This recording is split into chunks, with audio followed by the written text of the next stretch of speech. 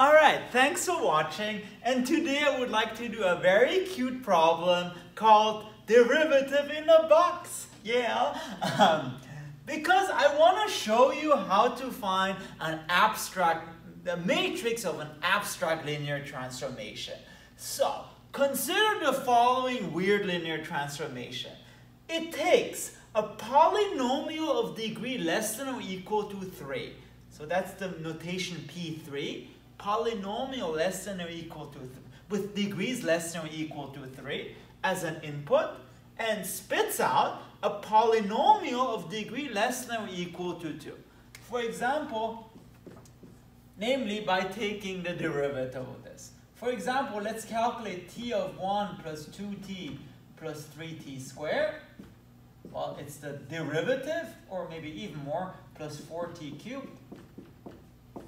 It's the derivative of this polynomial, so 2, 3 plus 4t cubed prime, and that gives you 2 plus 6t plus 12t squared. And notice, indeed, t spits out a polynomial of degree less than or equal to 2 by the power rule, okay, the power rule. And what we would like to do is find the matrix of t with respect to the standard basis 1t t squared t cubed of P3 and the output basis 1t t squared of P2. And I don't want to say this is useful, but I believe it's super useful. I believe this is how you calculators calculate derivatives. So if you do a symbolic differentiation, they probably use that kind of matrix.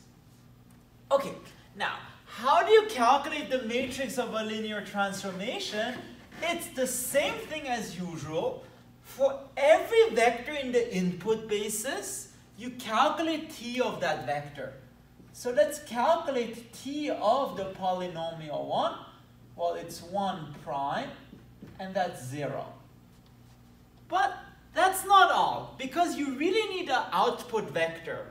And the way you do this, you take your output and express it in terms of the output basis c. So you want to find numbers such that this is something times 1 plus something times t plus something times t squared. And well, that something here, it's simply 0, 0, and 0. Which tells you the first column of your matrix is just 0, 0, 0. Good. And then you just need to continue with every vector here. So t of t is t prime, which is 1. And then that's just 1 times 1 plus 0 times t plus 0 times t squared plus 0 times t cubed. Which tells you that the second column will be 1, 0, 0, 0. Good. And then just continue. So t of t squared, that's 2t. And you want to express it in terms of 1t t squared. Right? And so in other words, that becomes 0 times 1 plus 2 times t plus 0 times t squared, which is 0, 2, 0. And again, those vectors, they're predetermined. It depends on b and it depends on c. Here, because the basis of c is 1t t squared, you have to express it in terms of that basis. All right, good. And lastly, t of t cubed, that is 3t squared, and that is 0 times 1 plus 0 times t plus 3 times t squared. Tells us our third column is 0, 0, 3. And then all you need to do, I don't know why I did that here. Sorry. All you need to do is put everything in a matrix. So it's just 0, 0, 0. One second.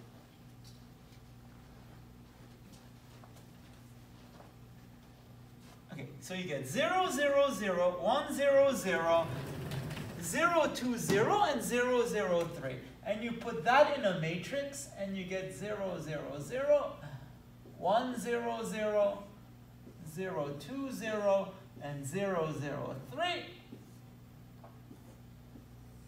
And there you go, your derivative in a box. So it is a derivative in a box. And in fact, let me show you how to use this matrix to calculate a derivative. So let's use that to actually calculate, for example, 2 plus 3t plus 4t squared prime. Let's use it the linear algebra way to do that. So 2 plus 3t plus 4t squared. First of all, express it in terms of your basis b. So b is 1t, t squared, t cubed. So this is really 2 times 1 plus 3 times t plus 4 times t squared plus 0 times t cubed.